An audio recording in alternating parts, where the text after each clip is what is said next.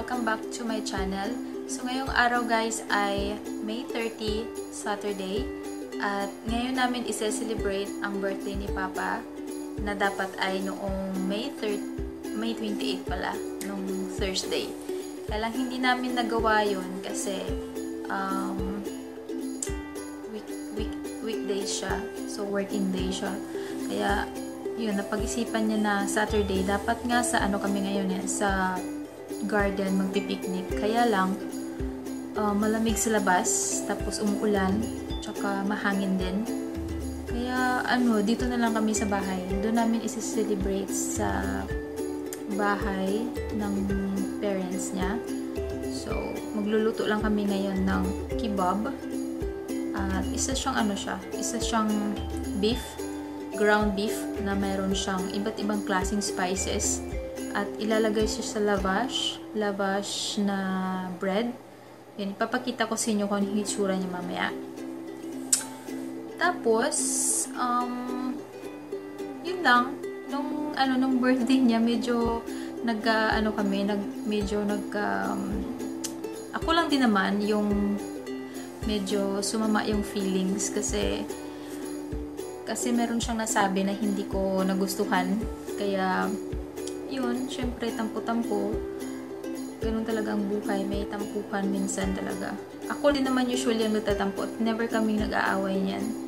Never, ever since. As in, since na nagkakilala kami, yung samahan namin, parehas pa din. Parang may nagbago.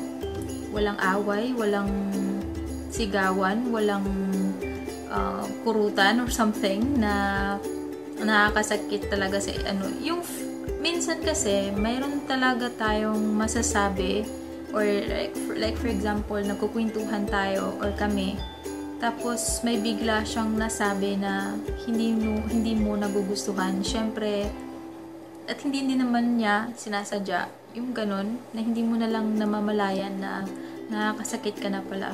Yun, parang yung parang nagkukwentuhan kasi kami, parang nagtatawanan pa tapos bigla siyang may nasabi na hindi ko nagustuhan, kaya yun, tampo ka agad. Tapos yung love letter na dapat nagagawin ko, hindi ko nagawa. Yung fruits pa na dapat kong ibigay sa kanya, hindi ko nagawa kasi I was feeling bad. I was feeling bad. So yun, kaya tampo-tampo muna si nanay. Yun. Kaya yun. Pero never kami niya nag-away ni Alex. Ever since. Hindi talaga kami nag-aaway. Tsaka, about sa pera, hindi din kami nag-aaway. Or about sa family, hindi naman kami nag-aaway. May mga bagay na hindi mo talaga magugustuhan. Sinasabi ko naman, like for example, ayaw ko na yung mama mo nakikialam, ganyan. Yun. Tapos yun, yung mga bagay na siya kasi hindi din siya makananay, yung bang may sarili siyang desisyon para sa sarili niya or para sa amin, sa pamilya niya. Hindi siya nagre-rely doon sa mga magulang niya. Kung anong gusto niya, gagawin niya. Hindi yung kung anong gusto ng magulang niya, gagawin niya. Unless, advice. Kung may advice yung mga magulang niya, at kung feeling niya na tama yun gagawin niya. Pero kung talagang porsigido siya na gagawin ng isang bagay na gustong-gusto talaga niya, kahit ano pang sabihin ng mga magulang niya, hindi talaga niya susundin yun. Kaya, yun, kaming dalawa, hindi talaga kami nag-aaway. Never pa. As in. Sa 10 taon naming pagsasama, or mahigit 10 taon, wala pa akong narinig na nag-aaway kami. Kasi wala naman talaga, hindi naman siya na umiinom. Hindi naman siya naninigarilyo. Yun. Kaya yun guys, ngayon ay magluluto kami ng kebab. Yun na nga, nasabi ko na kebab yung lulutuin namin. Yung mama niya magluluto ng salad. Tapos cake siya na meron siyang tawag dito yung walnuts sa itaas. Tapos, ang papa niya magbe-bake ng potatoes. Tapos sa amin, yun lang yung kebab. Yun lang kakainin namin. Kasi kaming 6 lang din naman. Parang simple lang. Parang celebration lang na sabay-sabay kami kumain. Ganyan kasama yung mga parents niya. At magto-toast lang. Wish para sa kanya. Yun lang. Tapos, ano ba gagawin namin? Tapos yun lang din naman yung celebration namin. Simple lang kami ako mag-celebrate. Kasi kami lang din naman.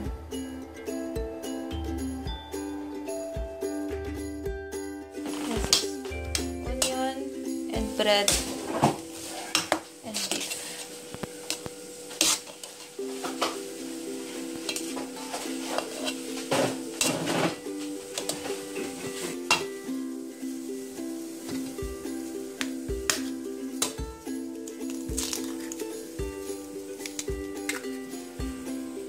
Даже 2 положил.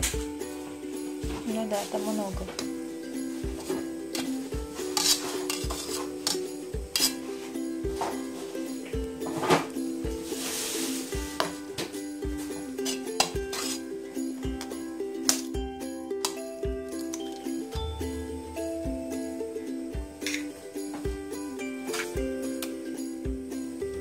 Tomato paste. Там много. Нет, это биф много.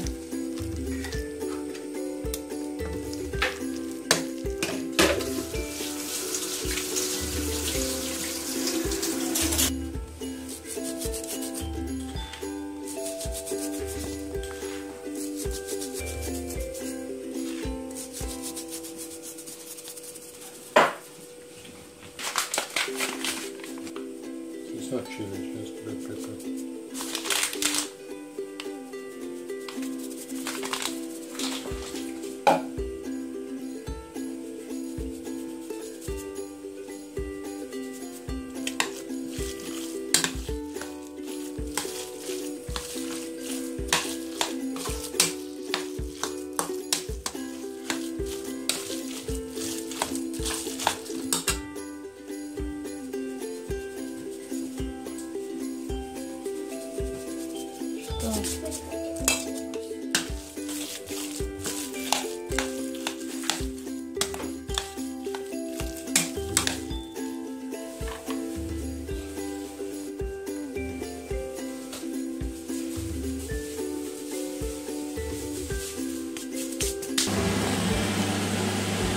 Что это? Favorite. I think this is the one that can make kebab more. Let me turn it off first. More smells like kebab.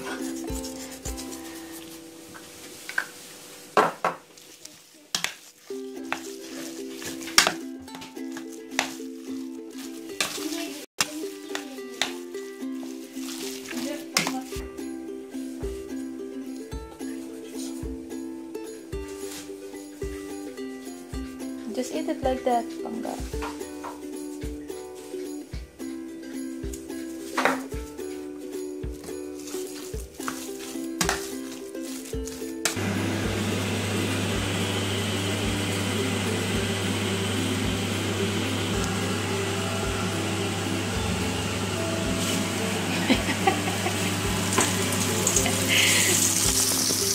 If you don't like that, it will splash.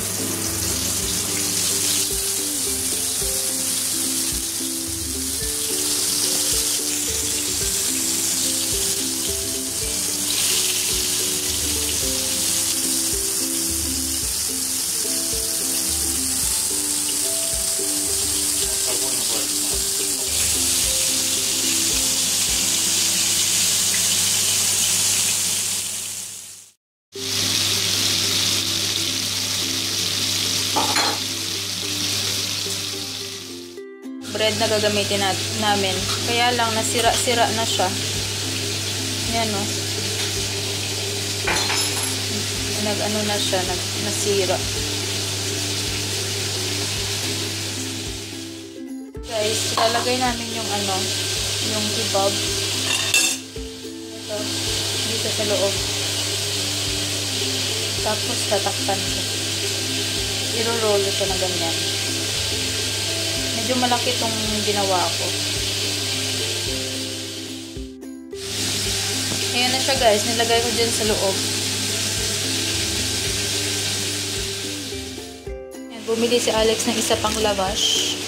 Ayan siya. Malapad.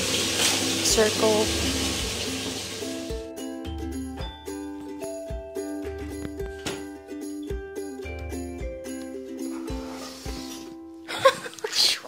Какая гадость, папе в подарок. София, что это? Холодец какой-то. Вот спасибо. Сделано в основном из муки, можно испечь и скушать. Большой кусок дерьма. Хорошо, спасибо, София. Там что, парфюм какой-то еще добавлен, что ли? Один раз или два раза в день походишь в садик, а потом опять сразу болеть. Ну да, так и было.